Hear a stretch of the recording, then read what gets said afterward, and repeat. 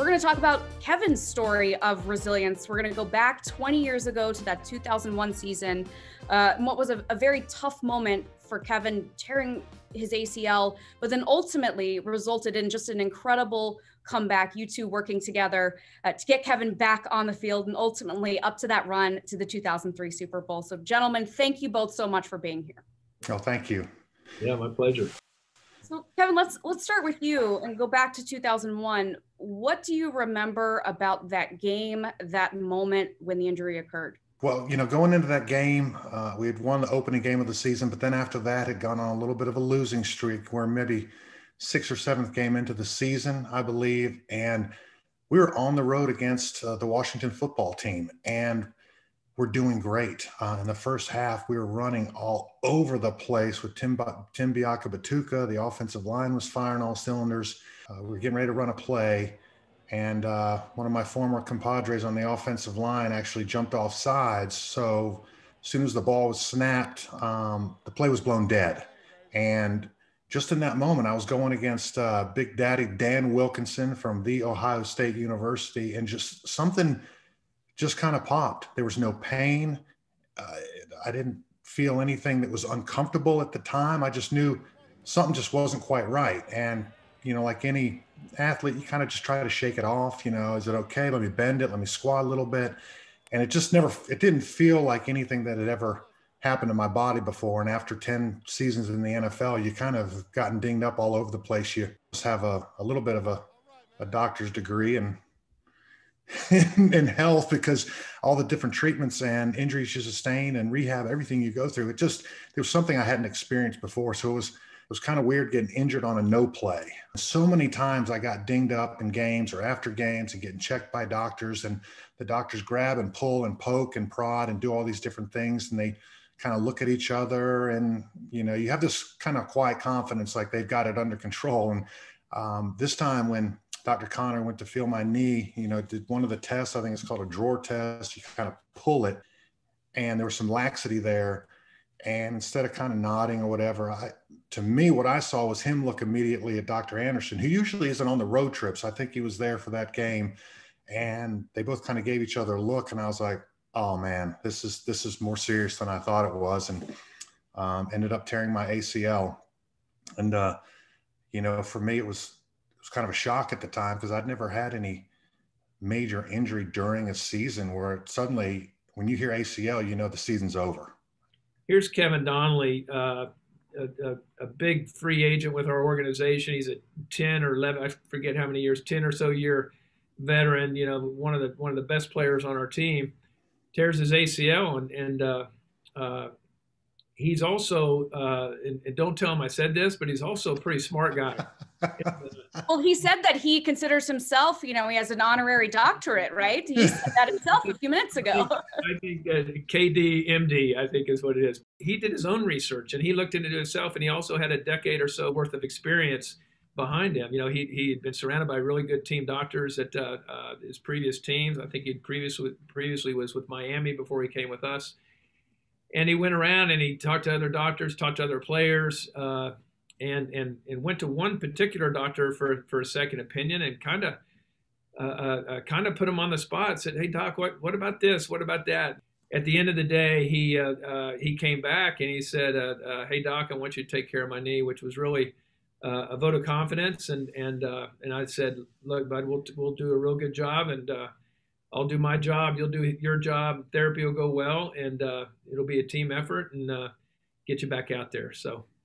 How did you both handle the emotional part of it? Kevin, for you specifically, like you said, when you hear that word, that means a season, especially at that time.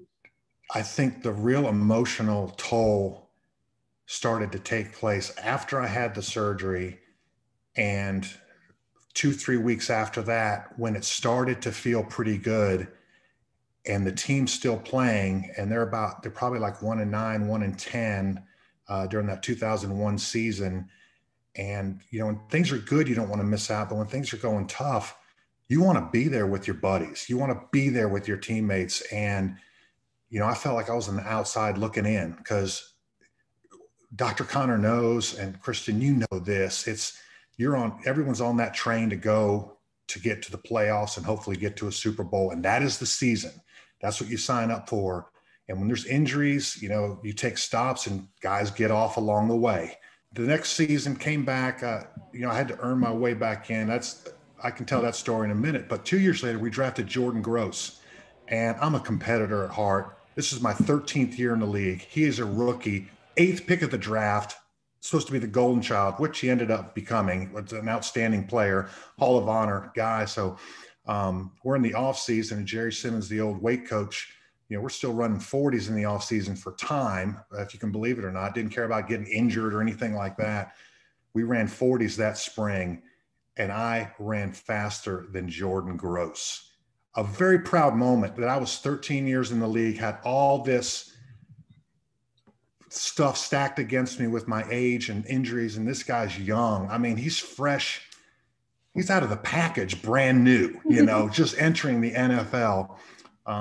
He probably just didn't care as much about that race. He had just got picked 8th and probably had a lot of money in the bank and was just wondering, you know, when his first start was going to be. But for me, that was something I could always tell him that, you know what, when we went toe to toe, I was faster than you, Jordan.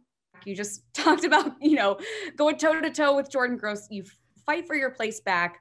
And then less than 2 seasons later, the 2003 season, you go with the Panthers on this incredible run all the way to the Super Bowl. Did it all feel a little bit sweeter? Were you able to appreciate each time you stepped on the field a little bit more because of what you went through in that 2001 season? 100%. For me, it was a very tough transition coming off of the injury, because that 2001 season, Coach Seifert got fired and they brought in John Fox. So he's new. He wants to make over the whole team, which he should. Because if you're 1-15, I would want a lot of new faces in that locker room also. 1-15 players don't get to stick around very much. Plus, I'm the older guy going on my 12th season at that point. This is the part that I can truly tell Dr. Connor, thank you for doing such a good job, because the rehab process, the surgery, the timeline they gave me, the things to be careful of and to watch out for, all those different things that are that process over that 8 months of trying to get back, kept me on track. And when I got to training camp, got to go full speed, and there weren't days that I had to hobble around or rested or anything like that. And for me, just getting back on the field in 2002, with Coach Fox, earning my place on that roster, going 7-9. And then that next year, you know, my knee felt great in 2003. The rest of my body was starting to break down. And that's when I kind of really started to talk to my wife and say, is this maybe my last run? And my contract's up, so it's perfect timing. Let's just give 2003 all we got and see where this thing leads us this year. And what an unbelievable journey. And although we lost the game to the eventual champions, the Patriots, not one person stepped off that field feeling like a loser because of everything that we overcame. There's a lot of things that season that our Panther fans understand. And to be able to get to that game and then go toe to toe with the greatest quarterback of all time, it was a great journey. And to walk off that field and to physically feel okay from it, and especially not have any other issues or problems with the knee, it was, I'm thankful today. Like I said, it's the least of my concerns right now, and that's the biggest compliment I can give you, Dr. Connor. Well, that's music to my ears, and it means a lot, and I appreciate your words. Thank you both so much for letting me listen in and sharing these stories with everyone. This was just incredible. I thank you both for the time. Thank you very much. Good to talk to you, Kev. Take care, Dr. Connor. You got it.